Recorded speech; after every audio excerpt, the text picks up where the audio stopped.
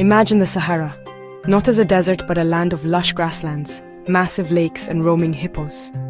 It is not fiction, it is science. Roughly 10,000 years ago, during the African humid period, Earth's orbital cycles shifted monsoons northward. As a result, the Sahara became a green paradise. Rainfall was so intense, it filled ancient basins with freshwater lakes, some larger than the Great Lakes of North America. Fossils, satellite imagery and sediment cores reveal evidence of these ancient mega-lakes. The Lake Mega Chad alone once spanned over 139,000 square miles. That is more than twice the size of the United Kingdom.